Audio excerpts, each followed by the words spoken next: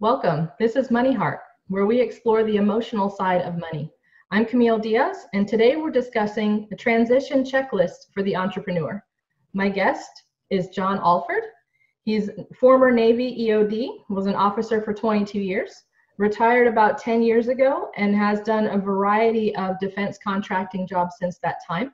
He's also a regional leader with Five Rings Financial, and so he's a dual career entrepreneur. John, welcome to Money Heart. Hi, Camille. It's great to be with you today. Thanks. Translate what I said there in the beginning and tell us a little bit about your military career. Okay, I'd love to. Navy EOD stands for Explosive Ordnance Disposal, and that's a very fancy way of saying the bomb squad. If you remember the movie Hurt Locker or the TV show Bomb Squad Afghanistan, I actually was in Iraq about the same time as the embedded writer that wrote the Hurt Locker, and served in one of the units that was in Bomb Squad Afghanistan earlier in my Navy career. So basically, I was a bomb technician, explosive ordnance disposal officer, got to lead various units, and as I mentioned, deployed to both Iraq and Afghanistan in my time in the Navy and as a defense contractor. Wow, very cool. I like it. Okay, so what were things like for you when you got out? Because we're kind of talking about that transition from switching from being in such an organized place and then getting out into, I almost want to call it the real world. I don't know if that's accurate. It is definitely the real world to more people that serve in the military. And that was one of the big transitions, because I went straight from college. Actually, I went straight from high school to college and college to the military. I had never even written a resume. And one of the good things about serving in the military is everything is very rigid and codified. You know what your pay grade is. You know how much you're going to get paid. You know when your next pay raise, either due to seniority or promotion, is most likely going to happen. And everyone is getting just about the same pay and benefits. Even though my first transition was from the military to a defense contracting company, where I already knew about half the workforce, I didn't know how it worked on how our contracts got paid, the variety of pay, all the different benefits, because in the military, that's all pretty much all in paper for you. So it was a learning curve there. Fortunately, I had some people that had retired before I had that did not work for that company that were able to be sounding boards and mentors, and I could ask them a lot of questions. That's a really nice thing to have. I imagine it's a little bit intimidating when you come out and haven't had to deal with that before. Kind of how did that strike you, or how did you feel about it? It was, even with all those people that had walked the path before me, there was some uncertainty, and, was I asking a fair price, both for myself, but also for what the companies could afford, so that I wouldn't be the first person laid off if we lost a contract. Excuse me, I had to cough for just a second. Sorry. No worries. So it was, there were some things that I already knew and I had an idea going in, but then there were also certain things that I didn't know. And, having to go from a set pay to a band or a scale that was negotiable was a very big difference. Yeah, I would think that it's very different having to negotiate a salary or a contract if you haven't ever had to do that before. I guess most of us sort of learn that when we start job hopping in our, early 20s or something like that. When did you have to acquire those skills? That's a very good point, Camille. When I first thought about retiring from the Navy, I was already in my 40s and actually retired after my 44th birthday. So you're exactly right. Things that some of my peers from college had already gone through a number of times. Here I was actually twice as far down my life. I graduated from college at 22. It was another 22 years before I had even written a resume and had to figure out, okay, what is the market for someone with my skill set? Right. So how did your first times doing that go? Was it a little rough? Were you a fast learner? I'm just kind of curious how that ended up. It definitely didn't go rough. I was very blessed that when I retired as an EOD officer, the challenge was we were right in the middle of the wars, and there were contracts and jobs for us. But there were also some very stark realizations that, in the military, you're all part of this large organization where the defense contractors I worked for, even though we were all working for the same company, we were actually working for specific contracts and projects.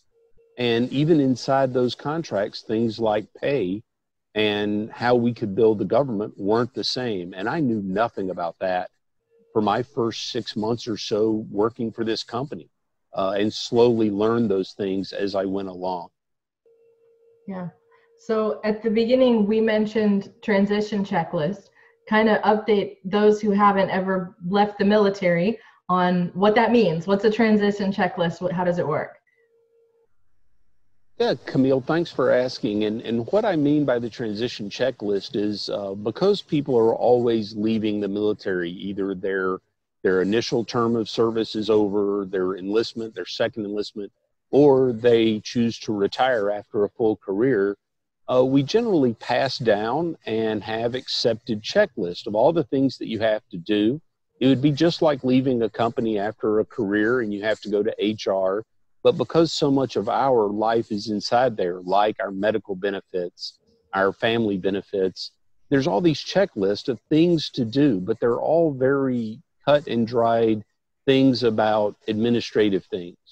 It's the mindset that they don't really talk to us about, that differences of being a private citizen working for a private company and not having everything codified where in 2 years you become more senior, or this is what everybody gets paid for doing this kind of work. And the mindset was something that, even having some people mention to me, I was not as prepared for. Yeah, I could see how that would be kind of a hard thing, because I guess whether you go to work as a contractor in the private sector or you start a small business, there isn't really a list of things to make sure that you do. There kind of is, and you can look it up online and get a feel for what to do, but there's nobody really saying, here's what to do for exactly what you're trying to accomplish. Go down the list. Exactly. And the counterpoint is, as our society has become more fluid, people do job hop and even career hop. They do that in a different system, where in the military, where in the Navy for 22 years, I had different orders. So I didn't do the same thing for 22 straight years. It was all inside the explosive ordnance disposal community, but it was for the same company.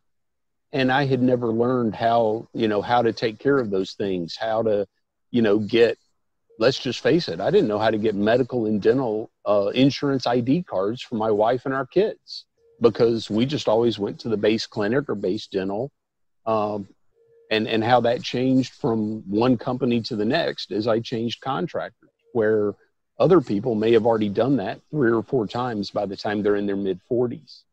But you're never too old to learn. You're never too old to, show some humility and ask questions. I think that's a fantastic point, because it is a lot of humility, and that to be able to ask questions about things that most people learned when they were 25, and now you're 45 and you're asking those questions. And how's the response when somebody's, let's say you're getting insurance, like you said, you have to get medical insurance because you got to go sign up through this new contract, and then they're telling you all about deductibles or co-insurance or whatever it is, and this is the first time you've ever had to deal with that. How did people react? Like, were they helpful? Did you have to explain why you were confused? Like, how'd that go? Yeah. Well, I mean, most people were very helpful, and I had to smile earlier as we started talking about humility, because, and I know I'm guilty of this as well. Not very many career military people are sometimes good at practicing humility. I mean, some of our greatest leaders are, and that's what makes them the great leaders. But, most people, and I found this true across all types of segment of society, not just the military, not just healthcare providers, but when you do truly ask a question and want to get help and don't walk in there like, I know everything and you have to help me.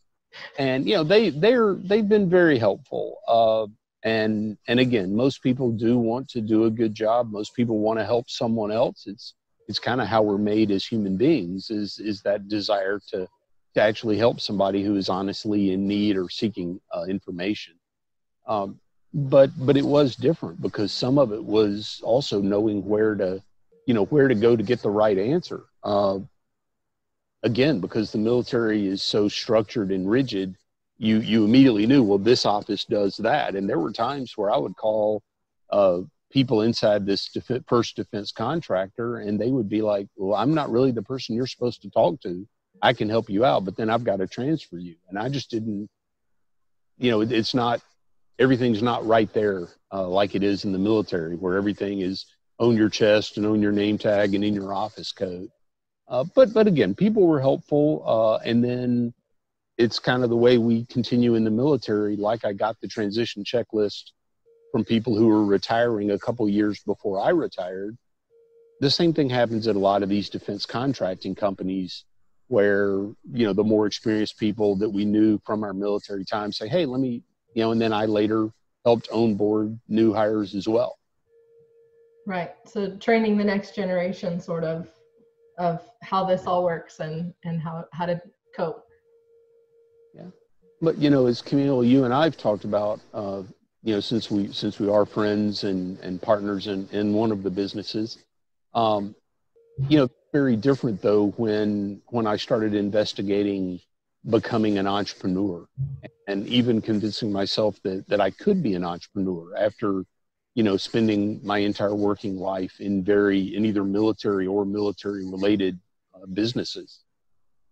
Yeah, absolutely. Because, military is super structured, and when you get out of that and you switch to something that's an entrepreneurial thing, you're on your own. It's, well, good luck.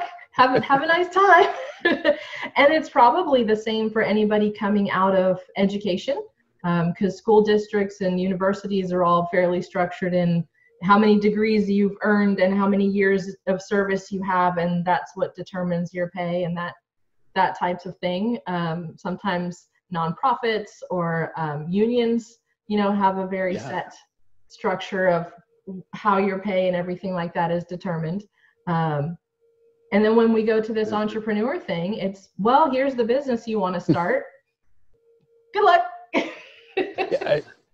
And and not knowing every possible business opportunity out there, but there's some where you're in a structure that has built-in mentorship and coaching, but I'm sure there's some where it's just like, I want to do this, and are you going to do it out of your house? Are you going to do it by yourself? Are you transitioning from something that you did? Like, some of my friends became consultants or independent contractors after their time in the military. And I know some people, like you mentioned, that are union or educators that may do the same thing. My mother actually tutored, but it wasn't through the school. It wasn't after school at the school. It was at our dining room table. And I never thought that was entrepreneurial until a few months ago. And then I realized my mom, who would view herself as an administrator or a school teacher, was actually an entrepreneur and built her own business there. Now, she didn't hire other people to tutor and get a small amount of override or anything, but the same thing. She had to go get an accountant and figure out how to do small business taxes. And here she had been a school teacher, like you mentioned, very structured, seniority-based and education-based system. So it's not just the military folks, but you're right. The transition to being an entrepreneur, unless you happen to have that E chromosome, it's kind of frightening. Yeah. Not just from the whether or not I can make it point. It's, am I doing everything I'm supposed to be doing? Do I have the right licenses and legal structure and checking accounts and yes, all the things.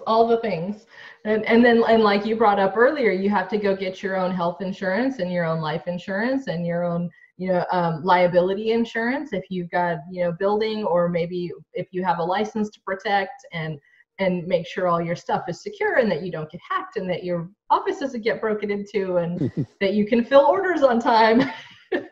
Yeah, and you're right. And, it's, having been in a few entrepreneurial environments, primarily in the financial services world, a little bit of marketing as well, but that's just kind of playing more than anything. But, I've been fortunate that two or three mentors with a previous company and now the company that I do work with, Dual Career, they have a very strong mentoring culture. And I would say anyone who is considering becoming an entrepreneur or maybe floundering a little bit, they look for that as to me, that's as much a part of the culture. The culture is as much of what you should be looking for than the compensation package. If all you look at it is the compensation package, but you don't have mentorship, as Camille, as you pointed out, you have a license to protect or liability to protect.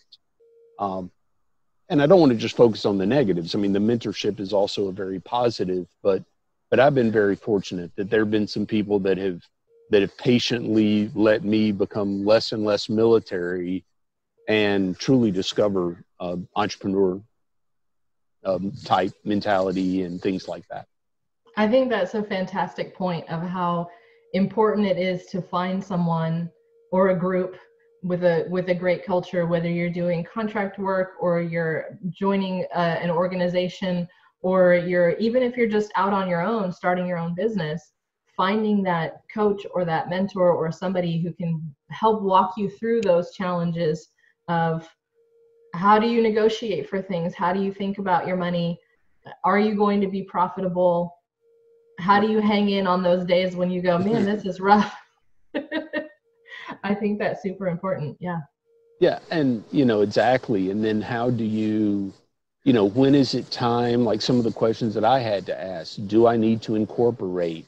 If I do, when do I incorporate? Does it make sense to stay a sole proprietorship, or, just work this as a independent business? When do I, how much money do I have to pour back into this business model? And every industry is going to be different. Financial services, we really don't have a lot of overhead. Something like one company I'm familiar with, J-Dog Junk Removal. They're a very military friendly franchisee. They're partnered with a bunch of military transition organizations, but to run J-Dog, you've got to have 2 or 3 trucks and multiple trailers, and you're going to have employees. That's a whole different, that's a great business if that's what motivates you and lights your fire. But that's going to be completely different than if you come to work with our company, or you go to work for Keller Williams or another real estate company, or you're an independent contractor working for the defense industry instead of working for one of the large contractors, but you're still entrepreneurial. All those are different models. And yes, the nuts and bolts of paying your bills and having insurance, health insurance, life insurance, those kind of things are similar because we're grown-ups. But how the business is structured and how you take, do you pay yourself a salary? Do you just take profit? There's a lot there. And it's very different than coming out of one of these structured school, hospital, union, military type environments. Right. So I guess to kind of loop back to the feelings around that, I would think it's a little scary to be an entrepreneur and you really have to go for it. Whereas there's some security in that structured system, but maybe also the structure makes us want to be an entrepreneur. I don't know. Yeah, no, and definitely, Camille, that on one hand, the shackle of I'm not going to get promoted for 3 more years or 4 more years or 6 more years. And I might not get, screened, and I might have to retire. All that is off. But at the same time, the fact that, like in my situation being military, on the 1st and 15th of every month, a paycheck showed up and it was never going to vary. It might go up. It's never going to go down. you know, I have a job to go do, and my job, because of the timing of it, you know, post 9/11, my community went to being at the forefront. We didn't hope for that. It was a very big mind change as well. But whereas an entrepreneur, you know, do I want to go to work today? Well, I better go to work, because if I don't make some calls and invite some people and follow up on policies, I'm not going to get paid. And it's interesting being dual career right now, looking at which one suits me better. Having a job, now I can't go into it right now like most people, but I am teleworking in my dual career defense contracting job. But I know my salary is going to stay about the same as long as I do that. And do I want to pursue the dual career, both because of some of the cultural things I talked about, but also the income could be very small. It could be extremely good. And all those things are there for the entrepreneur. Yes, yes, they are. But you never know, right? Yeah, absolutely. Well, this has been wonderful. Thank you so much for hanging out with me today. I truly appreciate it. No, it's great, Camille. And, you know, hope you continue doing these and help a lot of people out with, you know, both some of the nuts and bolts, but also the mindset and the heart that comes with, you know, with pursuing your dreams and your passions. Absolutely. Thank you, John. If you guys want to get in contact with John, you can reach him on Facebook or through his LinkedIn profile. His email is johnalford@fiveringsfinancial.com, and he is looking for veterans or former military folks who are looking to transition and just want to kind of chat about that and share experiences and resources. Thank you as well to all of our listeners and viewers. I'm your host, Camille Diaz. This show is sponsored by Serenity Financial, a Five Rings financial agency specializing in financial education, living benefits, and guaranteed lifetime income. Today, our money mantra is, I feel comfortable asking questions about money.